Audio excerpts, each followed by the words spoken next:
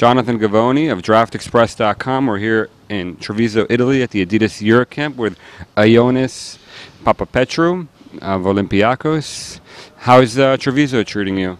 It's pretty nice. A lot of NBA coaches and people who have known basketball, and it's a great experience. Great experience to play, compete with these guys, other players all over Europe, and meet experienced guys like those NBA coaches and scouts.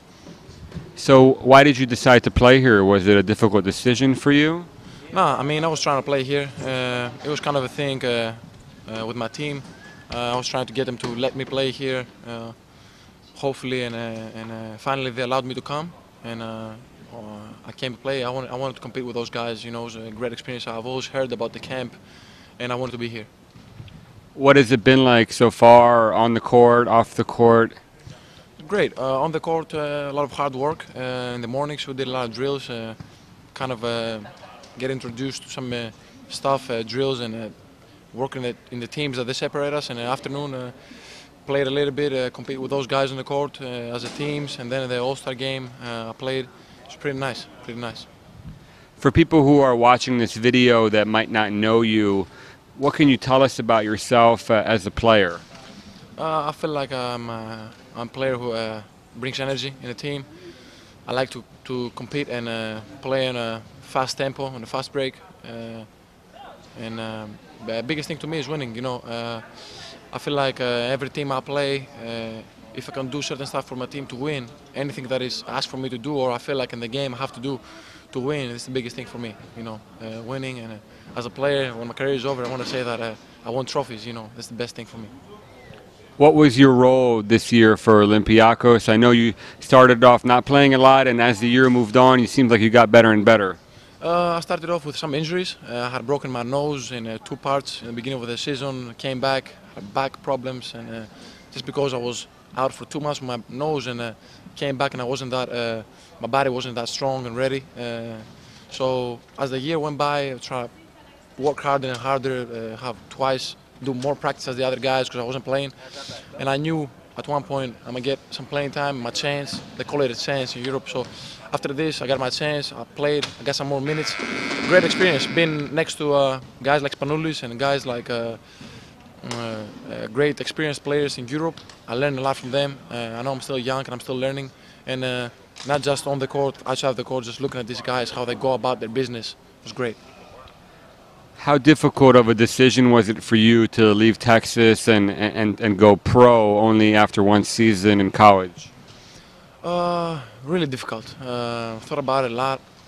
You know, it wasn't about, for me, it was about the chance. I didn't want to leave college, but I wanted to finish my education. But the certain situation that I was with my family, I had set the priorities at that moment, and Olympiacos offered me a good deal, not just money-wise, but the thing for me was to get a chance to be able to play and see that the team that want to get me have a plan for me to play and develop as a player. So I saw that in Olympiacos staff. I know they've been developing players and helping them get better. So it got a lot of easier. I started off difficult, but it got a lot of easier. Do you think this decision helped or hurt your NBA chances, and does that matter at all to you?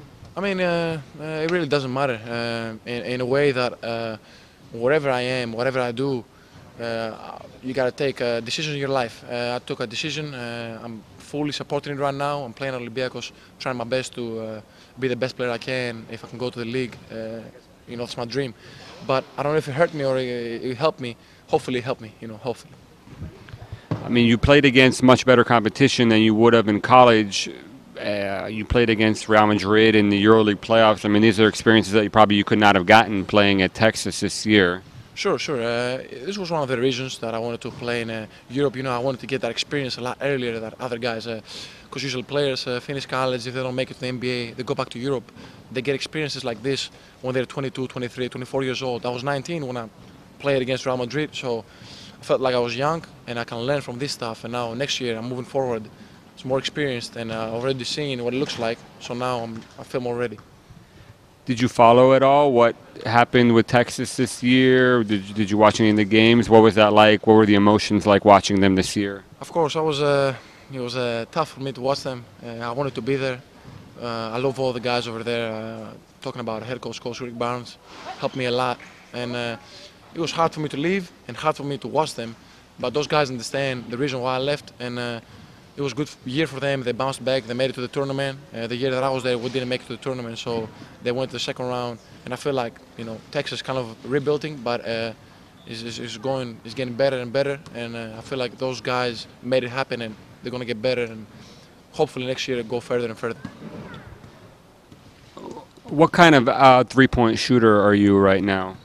I'm pretty confident about my three-point shooting, especially when I feel my legs, not heavy, and when my legs are rested.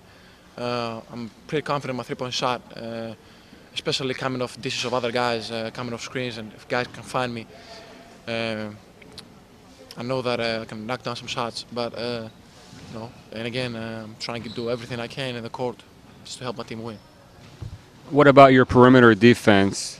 I feel like I got better a lot. It's not just that I got faster or stronger. I don't think it's about this athleticism. It's about mentally being ready.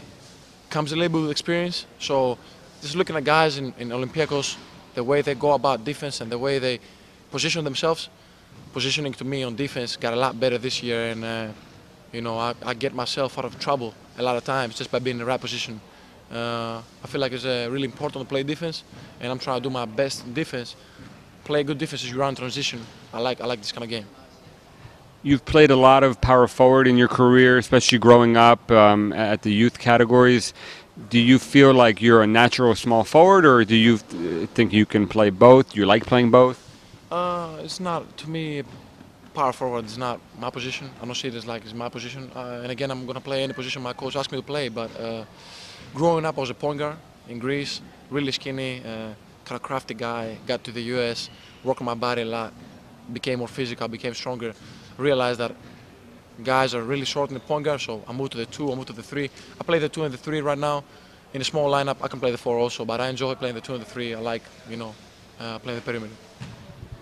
How much of a goal is it for you to play in the NBA? Not necessarily immediately, but in a few years down the road, is it something that you really feel like you want to do to be successful in your career? Yeah, of course. It's my dream. It's my dream. I've always wanted to go to the NBA. When I was 15, I took a decision to go to high school in USA.